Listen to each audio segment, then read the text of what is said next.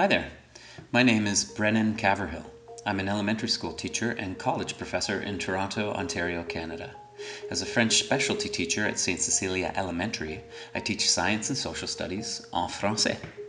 After school, I also teach photography in the Environmental Visual Communication program at the Royal Ontario Museum. Working with both elementary school children and college students puts my background in science, education, and storytelling to good use. Before becoming a teacher, I earned a master's degree in conservation biology from Acadia University, then worked for a decade as a biologist and educator with Parks Canada, the Toronto Zoo, and the Royal Ontario Museum, conducting scientific research on endangered species and engaging communities in biodiversity and nature conservation. My philosophy at school is teacher as guide, engaging students with interesting and useful hands-on activities that are relevant to their lives, and inspiring kids to learn more by providing options for mastery, autonomy, and purpose in their work.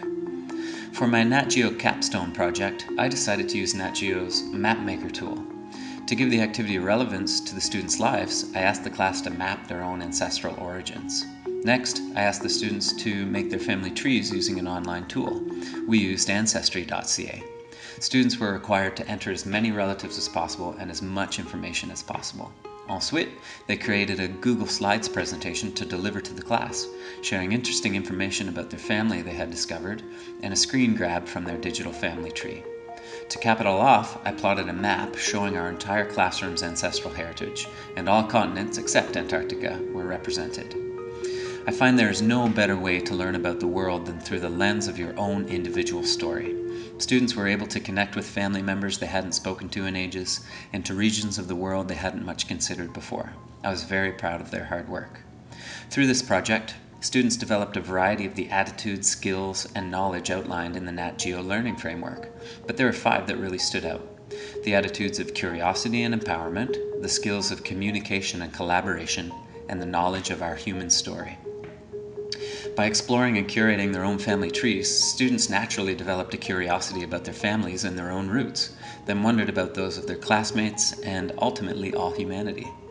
In the process of doing the research, many students realized they are the primary curator of their family's genealogy information. This is very empowering, as adults will now come to them when looking for info about their families. By listening to the stories of family members, uncles, grandmothers, cousins, and distant relatives, students needed to communicate clearly the objectives of the project, while also inspiring family members to share. The online family trees we used were collaborative, like Google Docs, where multiple contributors can all work simultaneously. Collaboration on the project was sometimes virtual, but also in person. Finally, this project literally explores where the students come from, their own human story, but it also developed an empathy for the human story of others and a connectedness to everyone in our classroom, and hopefully the world. Overall, the impact on the students was significant. They discovered their family trees and ancestral origins, they learned about digital collaborative family tree apps and websites, and used Google Slides to create and deliver presentations to their classmates, which is never easy. By delivering this project through the lens of a storytelling framework and the Nat Geo learning framework, I feel I empowered my students to be better explorers, and they were very motivated as a result. Thanks for the guidance, National Geographic, and for providing this certification opportunity.